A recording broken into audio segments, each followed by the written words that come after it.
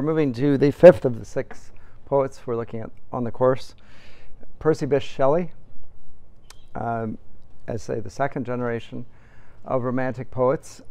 And I think the second generation of poets, their biography matters more than the first generation in some ways. It seems to reflect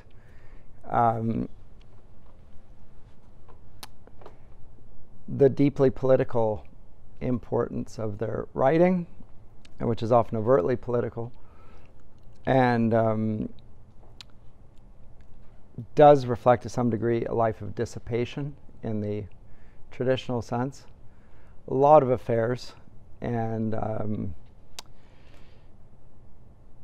adherence to anti-traditional views of a wide variety across the board. I'll look at that in Shelley. Shelley's the most consistent in this, really. He's the most radical of all the Romantic poets, I think, in this, even down to the point of his verse, which lacks coherence and is allied to political agenda of anarchy. So Shelley was not popular in his own day in the way that Byron was, although they were good friends and they shared much in common, and spent considerable time together, the most significant of which was probably when Mary Shelley wrote her Frankenstein. Three of them were together in the Villa Diodati, overlooking Lake Geneva in 1816. But Shelley presents his poet as a figure of revolution, of himself as a revolutionary figure, not just politically, but even his thoughts and ideas and expressions. So there is no order that he's not presenting a new form of order to oppose the old order. He's opposed to order. And so on a poetic scale, if you're looking for argumentation and coherence, the coherence is to be found in the antipathy to coherence. That's the consistent point. So if you can accept that, you can take some enjoyment in Shelley's poetry. But if you're looking for a consistent argument, as it were, you're going to find yourself disappointed. I don't think it's there, really. So I said his biography is more important. Let me give you a few details. This is the man behind me, by the way.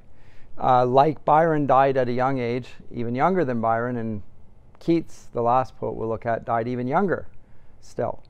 All three of them were in Italy, interestingly, and there's at the steps of the Spanish steps, they're called, in Rome. There's a Keats Shelley house there, right at the foot of the Spanish steps, where they both spent time. And Shelley's jawbone is there.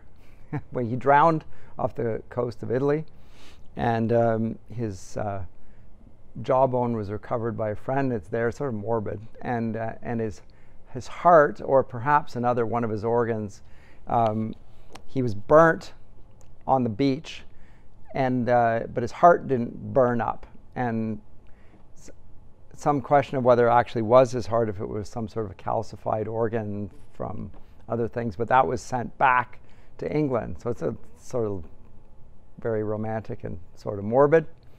But let me backtrack a little bit about that. So he ends by drowning in a boat that he had built for him, which probably was not seaworthy, and he could not swim. So rather tragic in that sense, leaving behind a wife who was bereft of a husband and children bereft of a father. Born in 1792, so after the French Revolution had taken place in 1789. In Sussex, the son of an MP, member of Parliament by the name of Timothy Shelley, so a significant figure politically, son of an MP. is not known. And his grandfather, from which he gets his middle name, Bish, was a wealthy landowner, in fact, a baronet. So again, just like Lord Byron, we're dealing with somebody who comes from the establishment, and yet in his views is anti-establishment. Whereas Mr. Keats, who the last poet we'll look at, is a commoner and has no such aristocratic blood in him. He's not going against that. So Shelley is born into privileged circles and studies accordingly. Does his studies with a clergyman by the name of Evan Edwards. Eventually in 1804, so at the age of 12, he goes to Eton College, Eton, which is the establishment private school in Britain. The most private of the private schools are called public schools,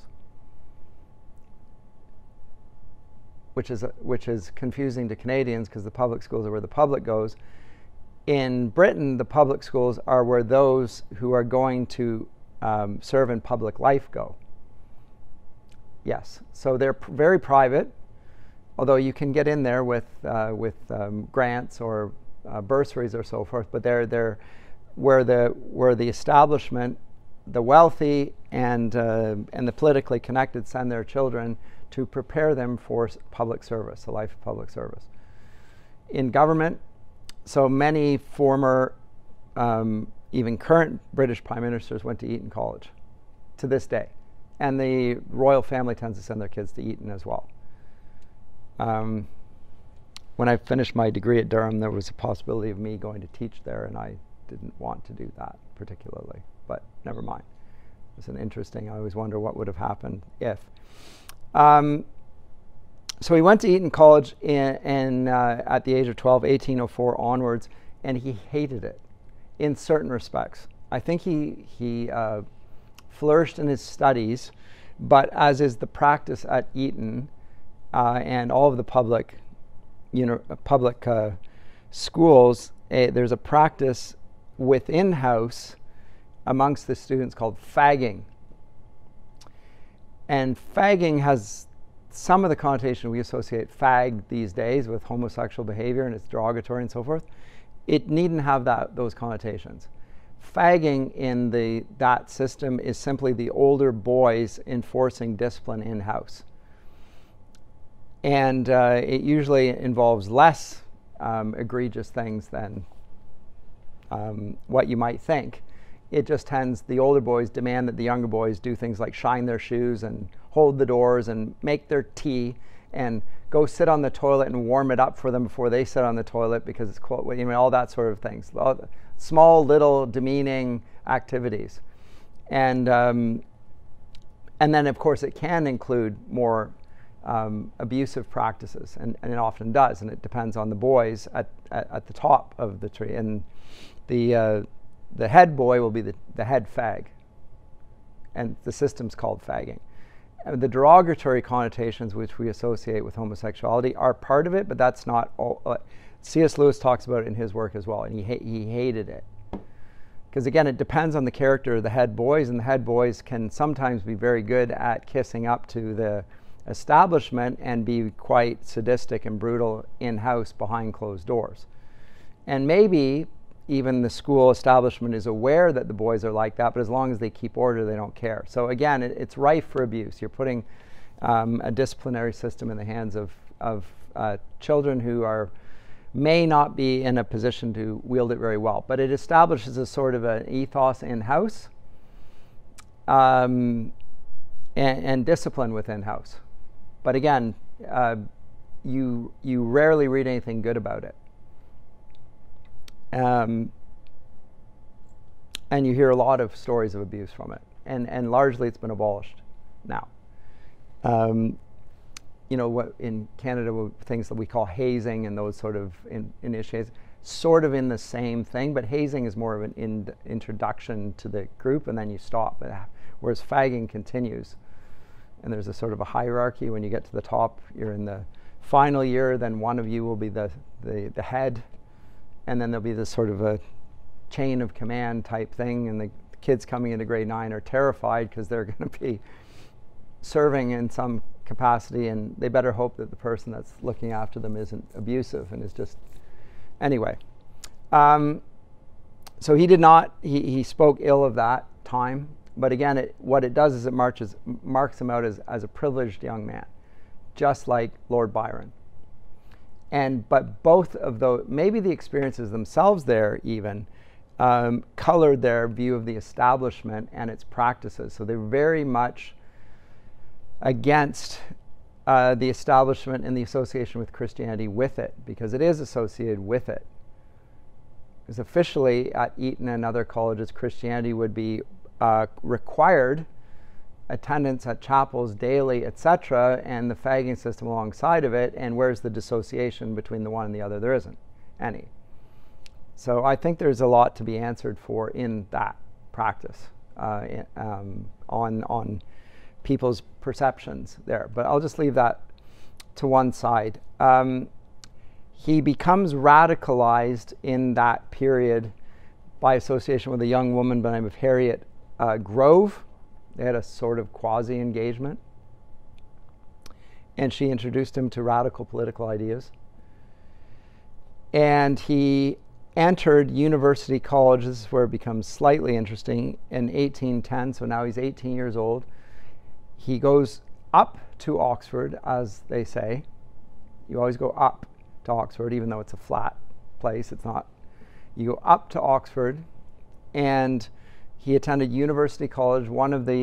It's a collegiate system. There's Oxford University. You do your public lectures in a communal setting. Anyone can go to the public lectures, but you're tutored in-house you have a college tutor, and you're given a college residence as well. And Shelley was housed at University College, Oxford. And he met a man by the name of Thomas Hogg there, classmate, great friend of his, and also met a woman by the name of Harriet Westbrook there, who became significant because eventually he elopes with her and marries her against the wishes of his father, for which he actually is disinherited for a while. She's socially beneath him. His father's not pleased with the association, etc., etc. Neither is her father pleased, for that matter, but never mind. During this time, I mention this because during that time, although actually in 1811, a year after, he writes a tract called The Necessity of Atheism. And he distributes it to all the bishops in the land and the heads of all the Oxford colleges, arguing a case. He's an idealistic young man. He says, enough of this. Christianity is morally bankrupt, based on views, supernatural views, which no reasonable person can hold in our day. And the time is over for us to pay allegiance to this. We're doing so out of cowardice or tradition, but there's nothing there. And he expects them, or hopes that they'll be persuaded by this. And of course, they being in their position by virtue of their allegiance to the Christian faith, it's a requirement to be in those positions, obviously as a bishop, but even as the head of an Oxford college, they boot him out. He's gone. Out you go.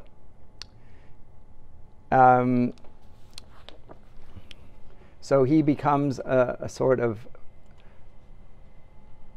Shelley University. And nothing is mentioned of him. He is a banished man until, of course, then he becomes a famous poet, at which point, in University College, Oxford, they create a memorial for him. So if you walk into the college, you turn to the right, there's this memorial established there with a marble portrait of Shelley here on a plinth, quite artfully done, in 1893. I don't think I can get a bigger picture of that. That's pretty. I must be able to get it somewhere else. There we go. That's a better picture. Quite beautiful. There you go. So he is expelled for writing The Necessity of Atheism, but then when he becomes famous, then he becomes their celebrity student posthumously. Someone once said to me, it's the ultimate example of Oxford hypocrisy. I can't comment on that, don't know well enough, but it certainly is rather extraordinary. And we'll just leave that up, actually. As good as anything. So booted out for The Necessity of Atheism. This marks him as, he's already anti-establishment. He elopes against his father's wishes, as I say, which is not a very good idea in this day, especially if you come from wealth and privilege, because then you risk the consequences of that, and he suffered them. It would have been dishonorable to his father. His father thought he married beneath himself, which on a social level he certainly did. As I say, his father-in-law was also not best pleased that his daughter had been eloped with, but I guess at least he got married. While he's there, his friend Hogg tries to seduce her, his wife, and perhaps did, unclear, because Shelley advocated a free love as his ideal anyway. He thought that marriage was a patriarchal institution of oppression, etc., which sounds familiar to our contemporaries. But in the days in which Shelley's writing, 200 years before the present, it was radical indeed. It was extraordinarily radical. Only a few people would have held the view. But he did, and spent time then in, I'd say, financial trouble for most of his life, which caused him serious hardship, and also those of his wives and children. But writes various works in this period, moves to Ireland, writes a treatise called Queen Mab, which is what became famous later. In its day, not much written about, but in the later 19th century is seen as a dissident tract. Let's say when he's writing this, remember this is while Napoleon's still marching around Europe. So to espouse those sort of radical anti-establishment views is a treasonous act. It would be considered that. So people would be very cautious, not want to publish it. Even if they agreed with it, they don't want the guilt by association. So even writing it is rather foolish, or brave, however you want, or convicted. He's a man of his convictions. So you can either admire him or think that he's totally wrong-headed. I think you probably do both. See something about him. Here's a man of his convictions. He's turning his back on his own privilege because he believes that there's a principle here. At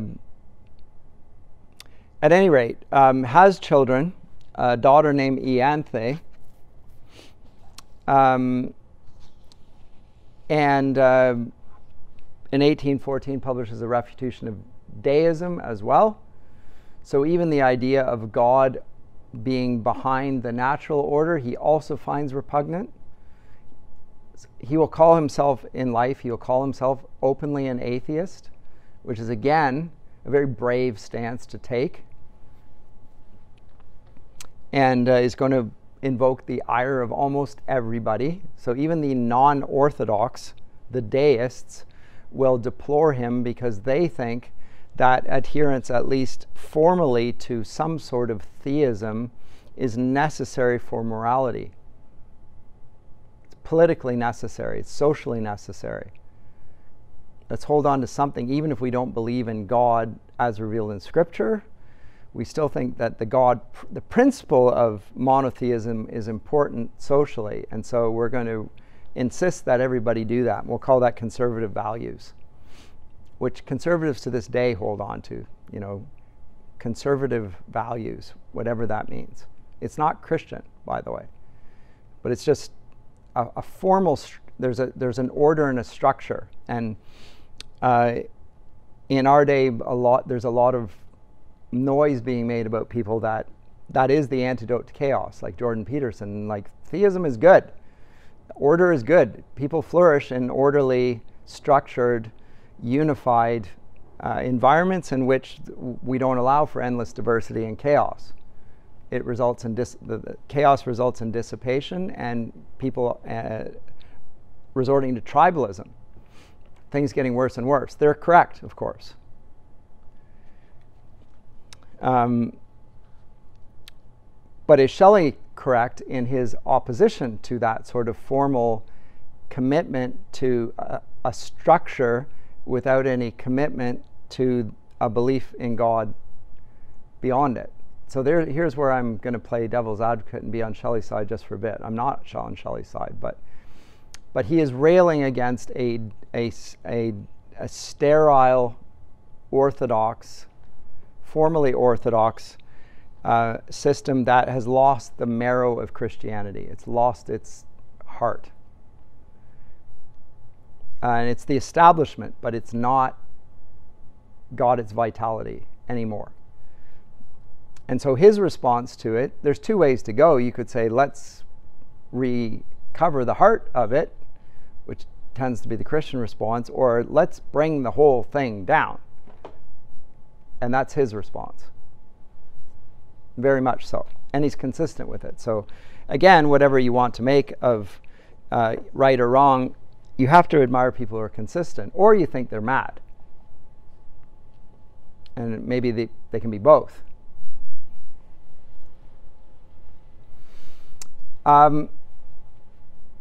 So he writes a refutation of deism in 1814, and then he leaves Harriet and elopes with a young woman by the name of Mary Wollstonecraft.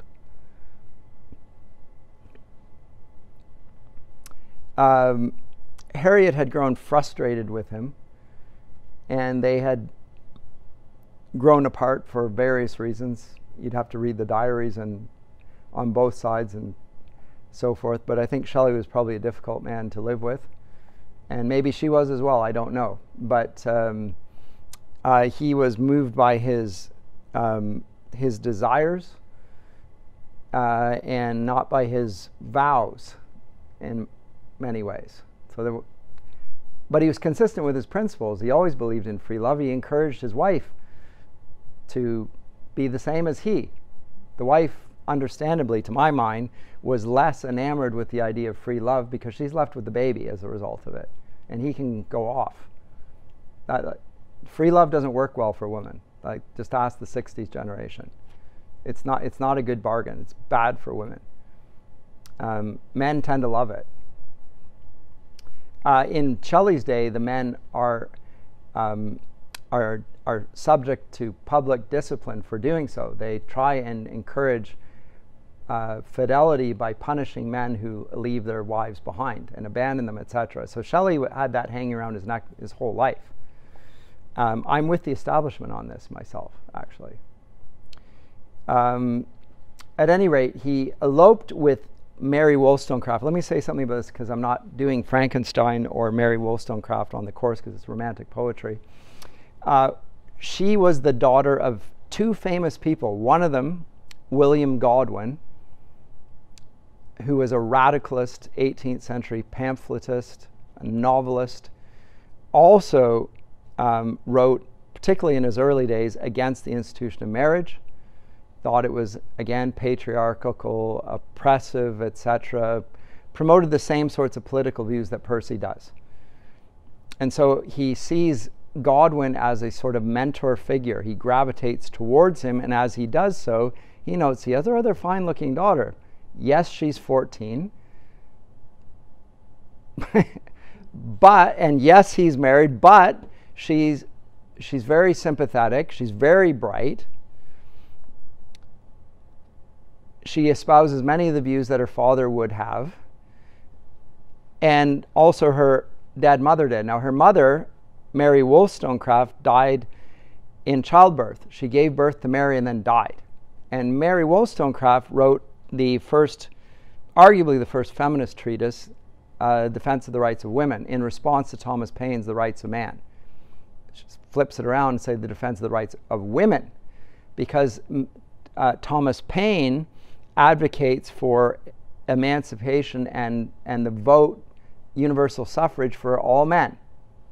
Over the age of 21, everyone should have the right to vote. You don't have to be an aristocrat. You don't have to be a landowner. Every man should have a right to vote. So it's the French Revolution will give the right of vote universally. Thomas Paine is the man associated with that. Mary Shelley responds and says, how about the women?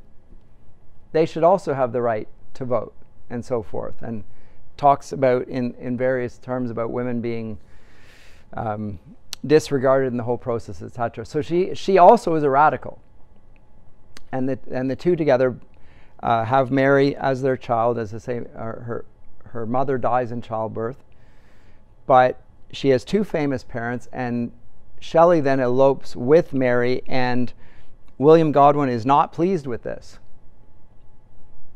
So free love is great as an ideal, but in practice it doesn't usually work out quite so well. Especially when it's your daughter, right? Because his daughter is now connected with a man who has left one wife for a second wife, and who's to say he's not going to continue the same pattern, and also she's 14. Anyway, he elopes with her, and at the same time, his son from his first marriage is born after this. So Harriet bears a son, Charles, in November after he's already eloped with Mary. So Harriet is left no husband, son, no father, and he's off with Mary. Starts to get an income because of deaths in the family. Remember, he was cut off from his father's fortune, but because of other effects starts to get some income, so he's in slightly better position, but he leaves the country, goes to Switzerland. Mary has a son, and eventually marries Mary when Harriet drowns herself a year after her son is born.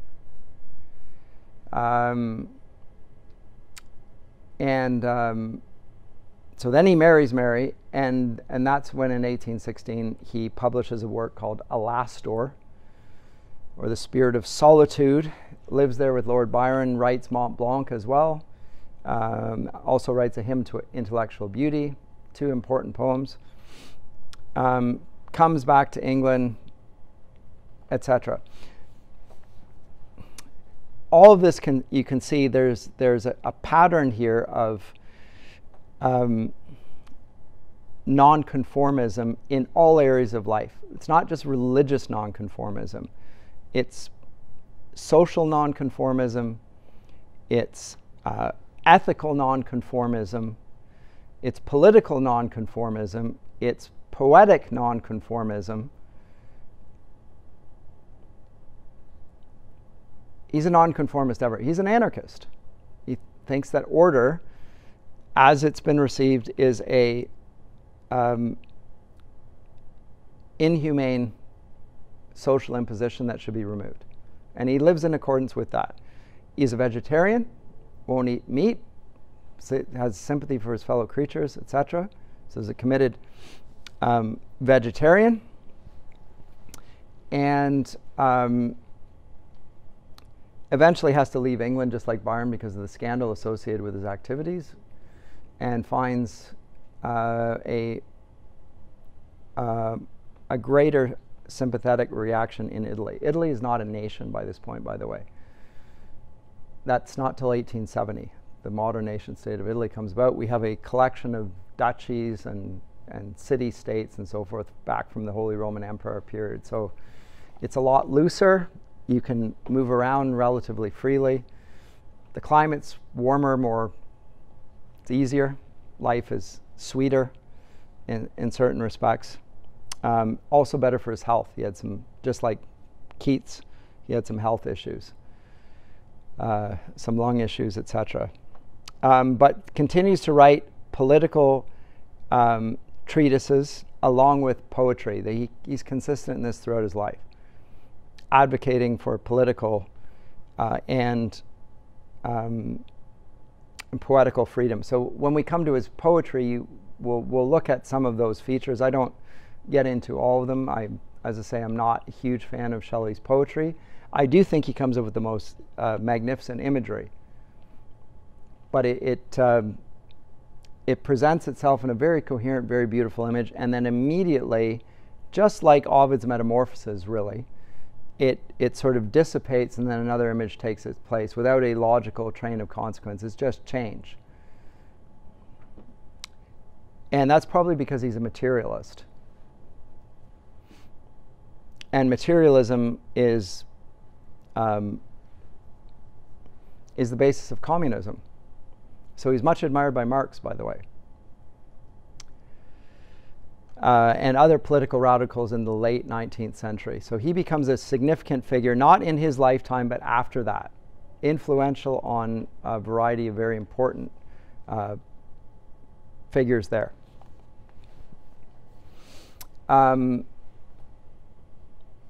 I won't go over all of his works, but his children die often in the first year of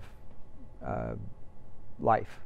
Very hard on a couple, and there's signs of tension between Percy and Mary here, which I think would come to any. I wouldn't want to be too harsh on him for this. When you lose a child, my experience is that half of the marriages don't survive in our day. It's a devastating loss. They can't cope with it. They blame one another. One blames the other, or vice versa, or both, but they can't really cope with it. It is a grievous loss, and so he was struck by that. In 1818 and 1819, he writes, I think, his best work, which is Prometheus Unbound, which shows his vast erudition, really. He was a great student, had a good turn for languages, so studied. He would have done classics in order to go to Oxford. That's just a requirement. He would have had to know Greek and Latin, and he actually read Immanuel Kant in Latin as well, which is interesting. Read him relatively early on, before he became all the rage in England, but read him in Latin, not in German. So wrote Prometheus while in Rome. His son dies. Wrote the Cenci, which is a sort of a closet drama. And again, all sorts of odes and on liberty, and falls in love with various figures and writes love poems to them and so forth. Still married to Mary, but writes love poems with various people, including his Teresa Viviani, to whom he dedicates Epipsychidion, and his last major work, to my mind, is a prose work, a defense of poetry. I think I have that on the syllabus, because I don't have it in the lit theory, so I thought I'll throw it in here. And I'll comment on that then. But you'll see his rather unusual theory of poetry at this point, opposing reason to the imagination very strongly. And that really, to me, seems to be the quintessential romantic view, rather than what we attribute Coleridge to. Coleridge's view is not that, but it almost sounds like it is if you listen to the critics. They present the whole romantic movement as a revolt against reason. It's not so in Coleridge. It isn't. But it is in Wordsworth to some degree, and it's certainly there in the second generation, especially Shelley. So Shelley takes on significance in the late 19th century for his political views, and in the late 20th century for his poetic views.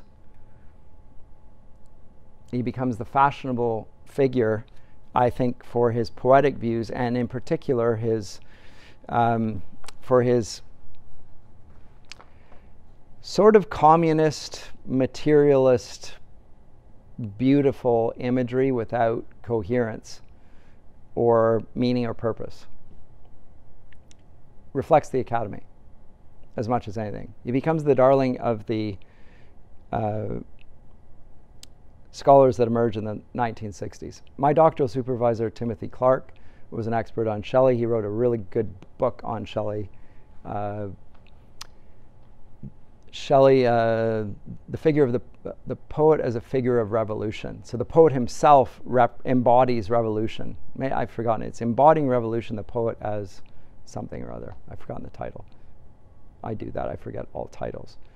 But it's something about that idea that the poet himself in his own person reflects the revolutionary ideas, and he does it everywhere, and it does reflect Shelley himself. So there's a strong consistency here. I'll get to that when we look at his short works on life and on love. His view of love is also extraordinarily unusual, especially if we compare it to Augustine and with Christian views of love. But we'll come to that. But there's a great breakdown in Shelley and it reflects his anarchy. Oh, he writes another work called The Mask of Anarchy, for that matter. So these are days when, again, in this day, while Napoleon's marching around Europe, these are unacceptable views. Nobody's going to go near them. After Napoleon's defeated, then they start to gain a little bit of traction. And in particular, he is adopted by the Chartists and the Owenists. These are political movements, and those are largely movements that we would be sympathetic towards. So the vote for every man over 21, and the ability to run for an MP without owning property. Certain general democratic principles which had not yet been applied in England, and for the most part were eventually within a century adopted, and eventually then also extended to women. So that, again, it's a difficult thing. How do you see Shelley? Do you see him as he's correct in his views in certain respects, but how do we then deal with the areas where he's clearly strongly incorrect? I think, how do you assess a man like this? And I'm not here to assess the man. We're here to assess the poetry, but they're connected. And for him, they're strongly connected because, again, he has integrity. He sort of walked the talk, as they say. Comments or questions about Shelley himself? And let me come to this here. Oh, it's not going to give me that, or will it? No, it doesn't do it. Go away. My goodness. There it is. Just trying to think of what poetry I had you read. I think I only had a few short works, because I wanted to do an introduction to the poet. What did we have? 2 Wordsworth. Okay, yeah, I think that's right. I know why I did that as well. Shelley. Very brief.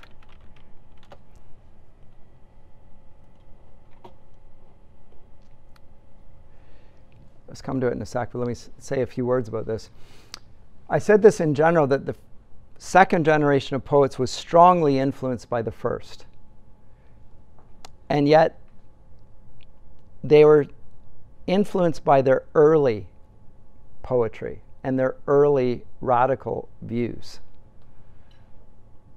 So there's an English critic, I think he might be retired now, Nicholas Rowe, writes a work called Wordsworth and Coleridge, The Radical Years, in which he talks about their early days and how much in their political views they resemble Shelley and Keats and Byron, for that matter. Like, there's a lot of similarities there in their early days, and then they become more conservative as time goes by for whatever reasons.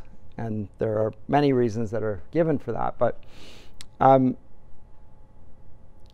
The second generation was openly radical and did not depart from that, whereas the first generation, I'm not talking about Blake now because Blake was always a loony fringe guy, but Wordsworth and Coleridge eventually were the darlings of the conservative establishment, and the Byron and Shelley, and to a lesser degree Keats, regard them as turncoats for this. You failed to remain committed to the ideals which you so strongly endorsed and encouraged the rest of us to believe, and now you've turned your back on it.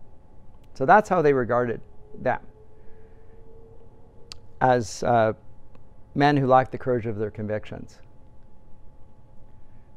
and saw themselves in continuity with the early writing and works, and would often, you'll see the influences of Wordsworth and Coleridge in Shelley's poetry, as well as Byron's, as well as Keats for that matter. The later stuff not so much, but the early stuff for sure. The stuff that we read, I didn't read later Wordsworth because it's not very good, actually. His best work is his early poetry, and Coleridge stopped writing poetry by and large. So those are the early poems are the ones that influence the second generation. So this one is dedicated to Wordsworth. Now it's a sonnet. Sonnets are love poetry usually, but as we've probably seen already, it gets so widely adopted in English that it starts to deviate from that, its original purpose, and can be used for all manner of different. So in the 17th century, you'll get Donne writing his holy sonnets as religious devotion, still about love, but now God and man, rather than a man and a woman. But in the 18th century, it starts to diverge and start to be used for all sorts of secular things as well.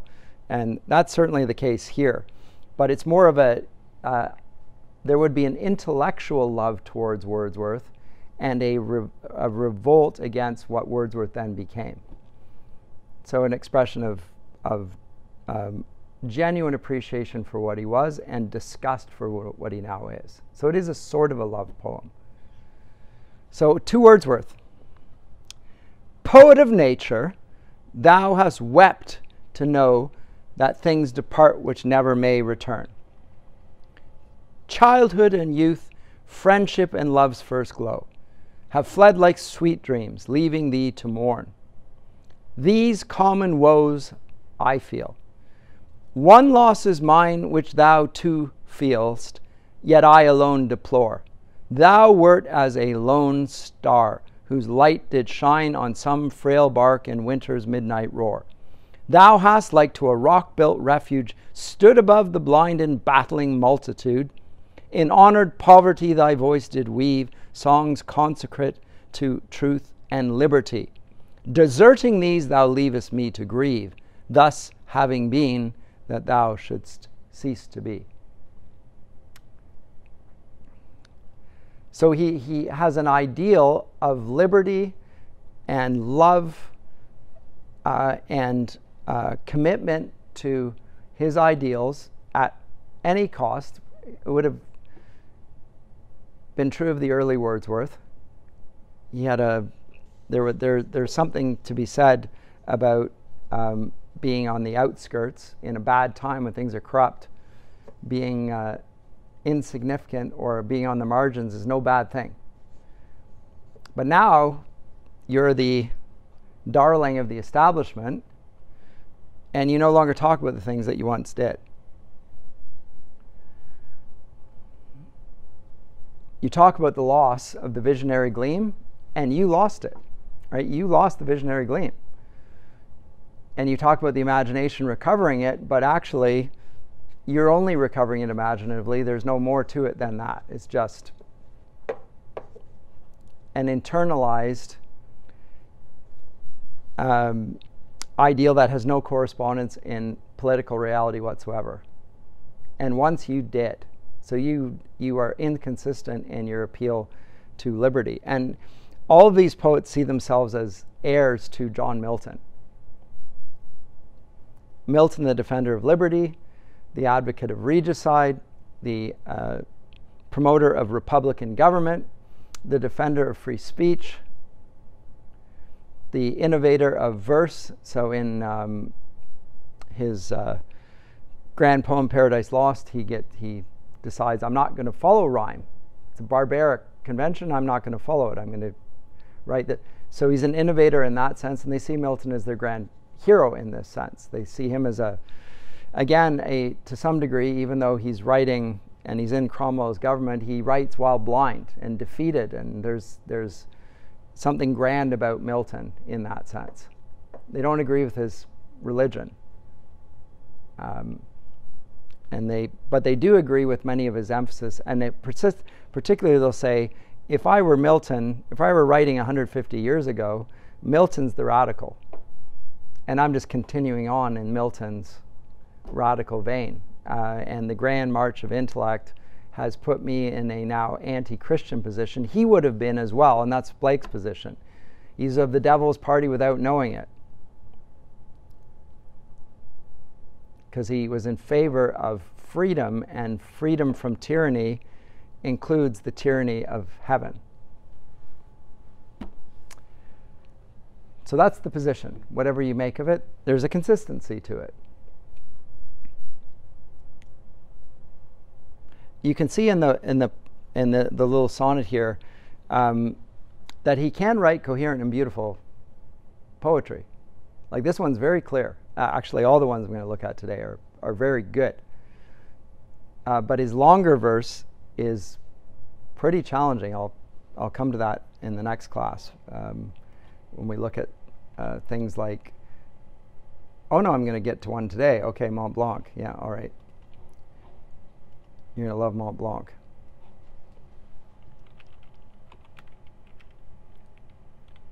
Not analysis, just the poem.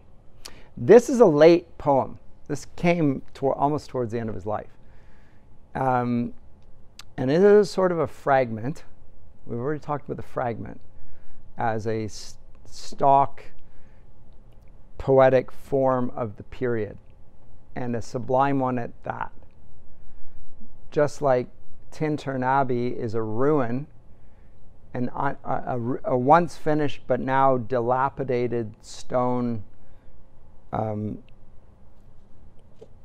structure that the air has and rain has slowly eroded, so that you can see the signs of the power of nature as much as you can see the structure of the ruin. And so ruins are all around Gothic architecture, Romantic period. They love ruins. And the fragment as a poetic form reflects that same love of a ruin. And it reflects their view of their political views to some degree. We don't want a complete thing. There's a form and order, and we are in a sense consistent in our love of nature and our hostility towards form and order as a suppression of nature and its goodness. So as I say, Shelley's the most consistent in this of all the poets I can think of, really. And I don't like it one little bit. But I'm just pointing out the good side of it as far as I can say. I know people who love Shelley. I'm trying to give you my sense of the goodness of Shelley. Ozymandias. So, well, I'll just read it. I met a traveler from an antique land who said, "Two vast and trunkless legs of stone stand in the desert. Near them, on the sand, half sunk, a shattered visage lies, whose frown and wrinkled lip and sneer of cold command tell that its sculptor well those passions read which yet survive, stamped on these lifeless things, the hand that mocked them and the heart that fed. And on the pedestal these words appear: My name is Ozymandias, King of Kings. Look on my works, ye mighty, and despair. Nothing beside remains. Round the decay of that colossal wreck, boundless and bare, the lone and level sands stretch far away."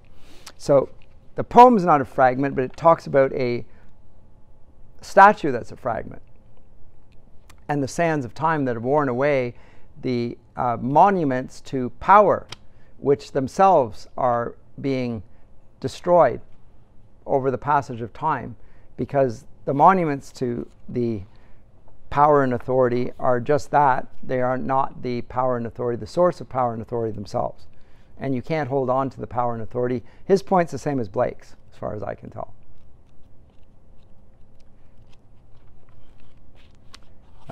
Where is this here?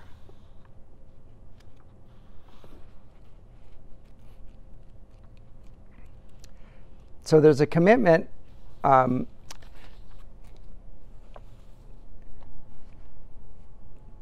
to the fragmentation of the form as the good. And again, and it's in our class on the Romantics, or on Burke on Wednesday, I'll get into Burke's association of the sublimity as the ideal, the more powerful, the more important ideal than that of beauty. I cannot find this. This is not right. Yeah, get it. But you can see the political radicalism. So Ozymandias would have once been a tyrant who ruled over his people, and now the sands of time have literally worn him away, so that you see nothing but the words on the plinth that describes who this figure is that we can't see, and once would have probably been used as a figure of oppression. So here's the great king, here's his statue in marble. It will outlive you all. Well, it hasn't. The name has, but the power is gone, and the threat and the terror that went with it has been eroded by the sands of time.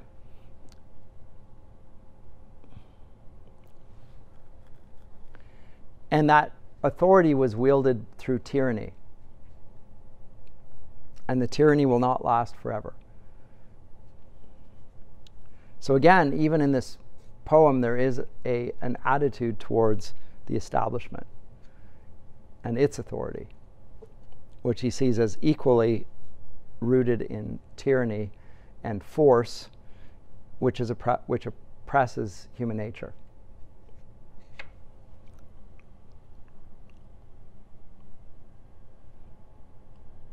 So the name says, "Look on my works, ye mighty, and despair," but we look on his works, and he's the thing that is gone.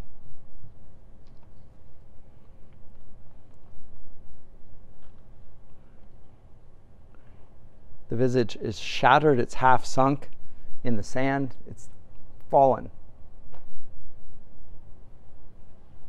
I like the poem. It's taught in England in high schools. I don't think it's ever read here.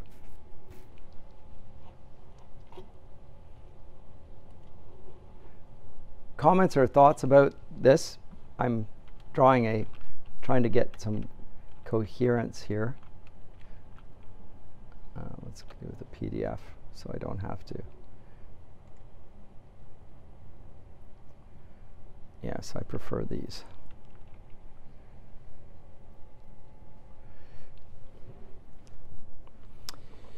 It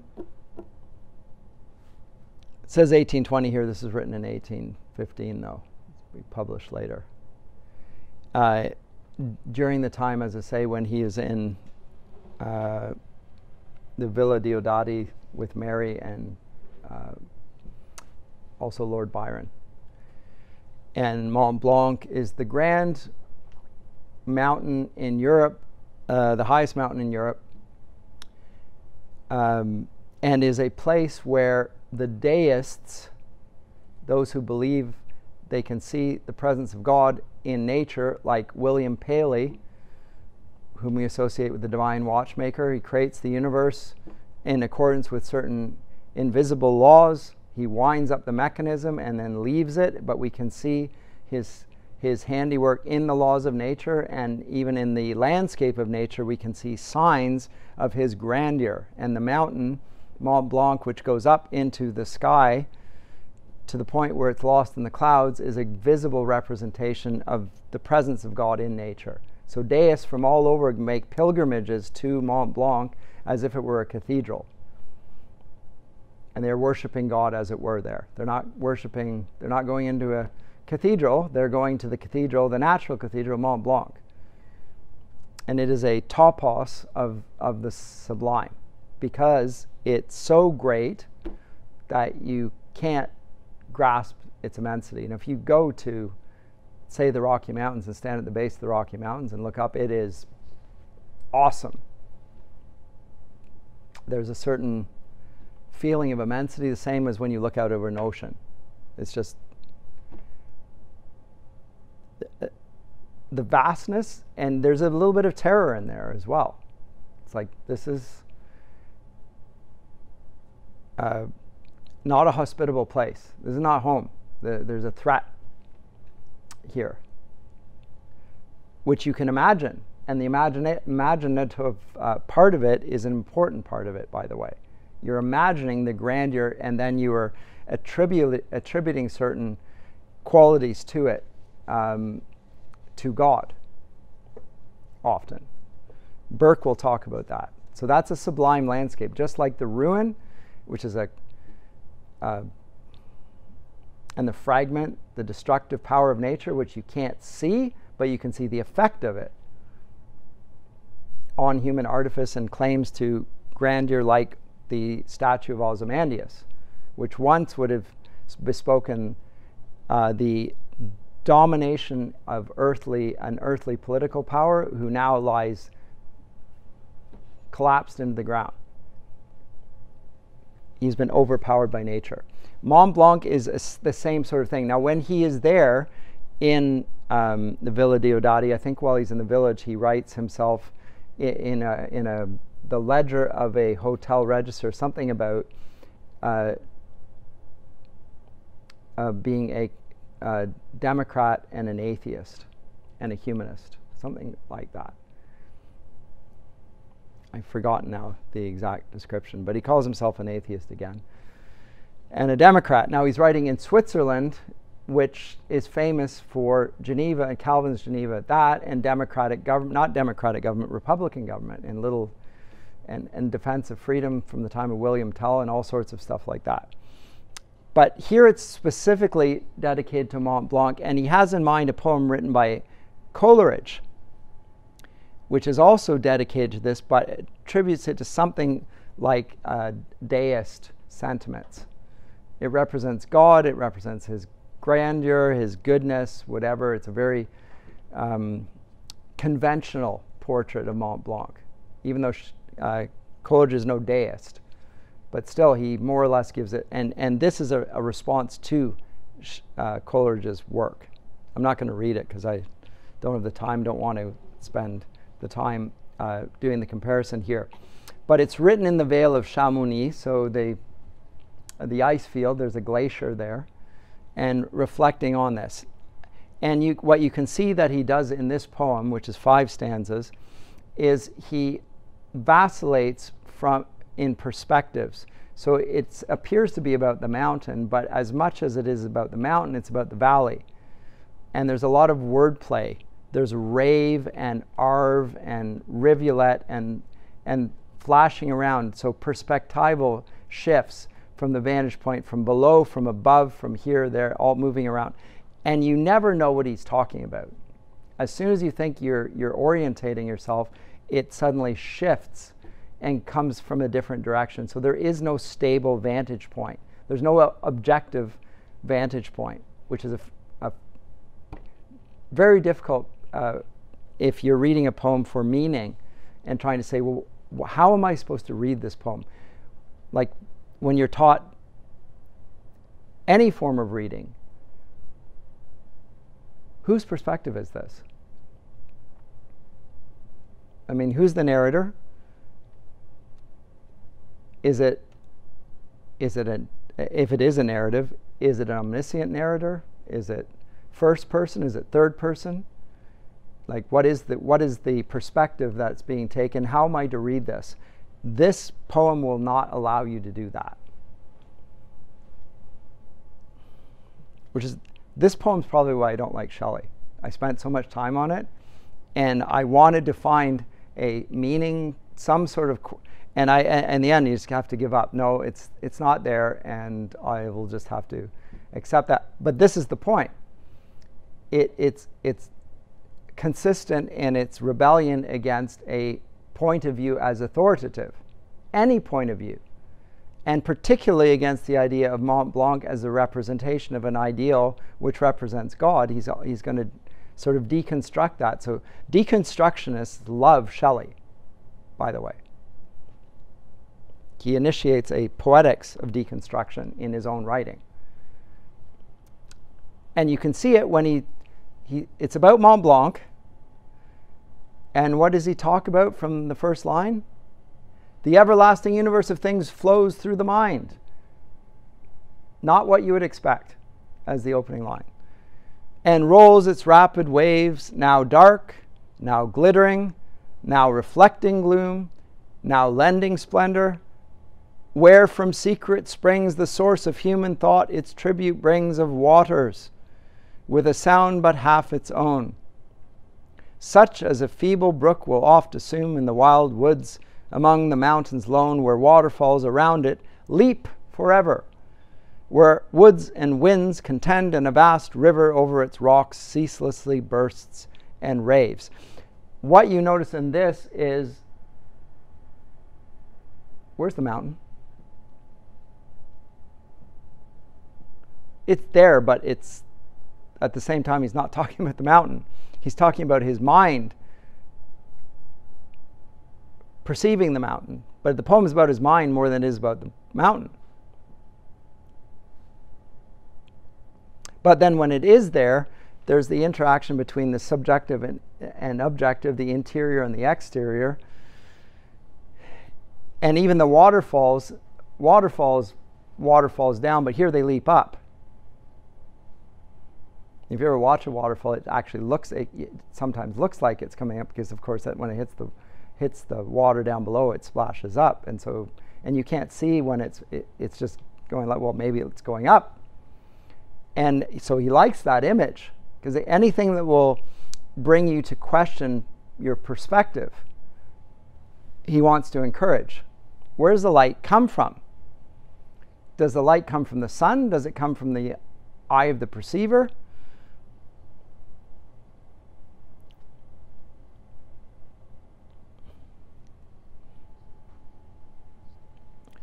It's a radically deconstructive poem, written against the backdrop of a radically sublime landscape. And so by doing, he's questioning the source of sublimity. Where does the sublime impression come from? Does it come from God and his created order? Or does it come from our capacity to perceive God in the created order, in which case we're the source of the divine feeling, in which case we're divine. So what we attribute to nature is actually our own powers, which we project to reside in nature, but actually there's nothing there. It's just a big mountain. Wordsworth will say the same thing about Mont Blanc, by the way. It's his imagination which is awoken after the experience of the mountain that he rejoices in. So if you look at Prelude Book 6 and the Simplon Pass episode, when he's climbing up Mont Blanc and trying to get over the top of it, and he sort of gets lost, and then he realizes that actually he's crossed the mountain and he didn't even know it, and he's disappointed. The disappointment gives rise to the awareness that actually what was so great about the mountain was what he imagined the mountain experience to be, and not the reality of it. And so this gives rise to the opportunity for him to write an encomium to the imagination. It's the imagination that is the source of our sense of the divine in all things. It's our imagination. Shelley's also writing against Wordsworth here. It's not so much within us. Wordsworth puts it wholly within us. Shelley's not even going to, for Shelley that would be another sort of hierarchy within the mind. He is not going to accept that It's here, it's there, it's everywhere. There is no center. It's there in the mountain, but it's there down in the waterfall, which is actually jumping up. It's there in the light, it's there in the dark. It's glittering, it's reflecting. Where is the source of all this thing? Well, the source of human thought its tribute brings of waters with a sound but half its own. Okay, so there is no coherent, unified source. It's from everywhere. God he's a panentheist, again, like Wordsworth, but a more consistent one, I would say, more radical, more committed to Wordsworth's panentheism.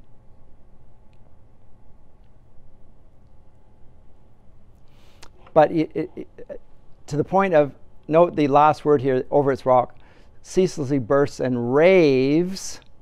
This word raves, the water associated with madness, raving mad, comes from the ravine of Arve. So the Arve, you flip it around, rave, Arve, letters, it seems like there's a coherence there or a compatibility. The ravine is the river Arve, the deep ravine, lots of plays on raving, arving. Anyway, thus thou ravine of Arve, deep dark ravine, thou many-colored, many-voiced vale, over whose pines and crags and caverns sail fast cloud shadows and sunbeam awful scene, whose power in likeness of the Arve comes down from the ice gulfs that gird his secret throne. Now he's thinking probably the secret throne Arimanes, which we just saw in Lord Byron. So an ice god, a god of frost and destruction,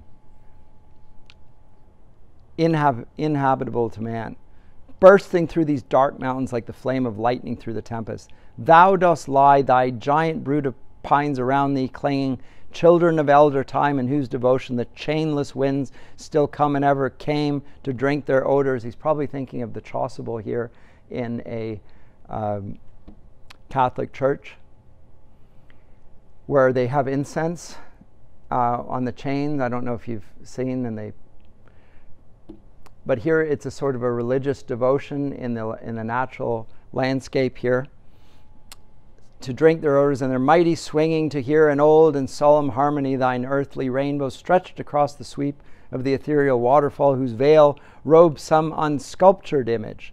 The strange sleep which, when the voices of the desert fail, wraps all in its own deep eternity. Thy caverns echoing to the Arve's commotion, a loud lone sound no other sound can tame. Thou art pervaded with that ceaseless motion. Thou art the path of that unresting sound, dizzy ravine, and when I gaze on thee, I seem as in a trance sublime and strange to muse on my own separate fantasy, my human mind, which passively now renders and receives fast influencings, holding an unremitting interchange with the clear universe of things around. So you'll see that where does it come from? Never lands on a position. There is no focus. There's no perceiving mind even. The mind itself is not the focus. It's not the mode of coherence. There's no coherence in the mind. We perceive things. We create things. Where does it begin? Where does it end? Is it the chicken or the egg? He's going to say it's both all the time. Which came first? There is no first. There's no authority. There's no legitimacy. It's an impossible thing to decide. If we're consistent, we will give credence to both positions, and all positions for that matter. So he's radically chaotic. It is like Ovid's Metamorphoses in that sense. And I think there's something to be said from a similar worldview here. He is an atomistic poet. He is a materialist. He's a skeptic about the ideas that we attribute from material experience. At the same time, when I say he's a materialist, he doesn't seem to attribute much to material. He's very much idealistic in his views of these things, probably in ways which are somewhat disappointing to his followers. At any rate, some think that he's most influenced by Platonism. Earl Wasserman talks about this. Shelley is a Platonist. Anyway. Some say that gleams of a remoter world visit the soul in sleep, like Wordsworth. That death is slumber, and that it shapes the busy thoughts outnumber of those who wake and live. I look on high. Has some unknown omnipotence unfurled the veil of life and death? Or do I lie and dream, and does the mightier world of sleep spread far round and inaccessibly its circles? For the very spirit fails, driven like a homeless cloud from steep to steep that vanishes among the viewless gales. Far, far above, piercing the infinite sky, Mont Blanc appears, still, shadowy, and serene. Its subject mountains, their unearthly forms, pile around it, ice and rock, broad veils between, of frozen floods, unfathomable deeps, blue as the overhanging heaven that spread in wind, wind among the accumulated steeps. A desert peopled by the storms alone, etc. Lots of questions. Is this the scene where the old earthquake daemon taught her young ruin? Were these their toys? Lots of questions, no answers. Thou hast a voice, great mountain. Now remember, the mountain is associated historically with the giving of the law, the Torah, mountain. Law codes come down from the mountain. Moses, Jesus teaching the Sermon on the Mount, etc. Strong associations with that. Here, the mountain has no clear voice. And because of that, thou hast a voice, great mountain, to repeal large codes of fraud and woe, not understood by all, but which the wise and great and good interpret or make felt or deeply feel. So there's a continuation inspiration from the mountain as long as we don't attribute authority to the mountain. He's very much anti-authoritarian in every respect, except in the authority of his anti-authoritarianism. But never mind. I'm skipping over the fourth stanza. Mont Blanc yet gleams on high. He finally mentions Mont Blanc. The power is there, the still and solemn power of many sights and many sounds, and much of life and death. So it gets more coherent as the poem goes on. It starts very in the mind, but now it's Mont Blanc. And much of life and death in the calm darkness of the moonless nights. In the lone glare of day, the snows descend upon that mountain. None beholds them there. Nor when the flakes burn in the sinking sun, or the starbeams dart through them. Winds contend silently there, and heap the snow with breath rapid and strong, but silently. Its home, the voiceless lightning in these solitudes, keeps innocently, and like vapor broods over the snow. The secret strength of things, which governs thought, and to the infinite dome of heaven is as a law inhabits thee. And what were thou, and these are the famous lines at the end, and what were thou and earth and stars and sea, if to the human mind's imaginings silence and solitude were vacancy? So the concluding line is the most interesting because Wordsworth attributes divine utterance in the silence. We've seen that already in the long dashes, in the pauses. There's an appeal to some power that he draws upon, which he then projects into nature. Mont Blanc is associated by the dais with God, an expression of this. But what if the things we attribute to God are actually human powers? If your silence and the solitude I feel in the face of Mont Blanc, I say is nothing. It's just, I see nothing there at all.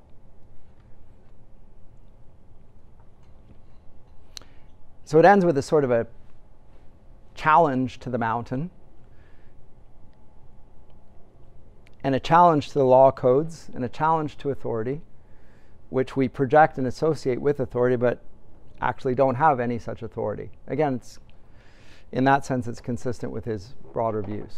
Anyway, that's it for today. Next class, we will look at these essays on life, on love, and in the defense of poetry. Is lit theory, in other words. And we'll see how radical he actually is. Do you have a question? No? No? Okay, so stretch.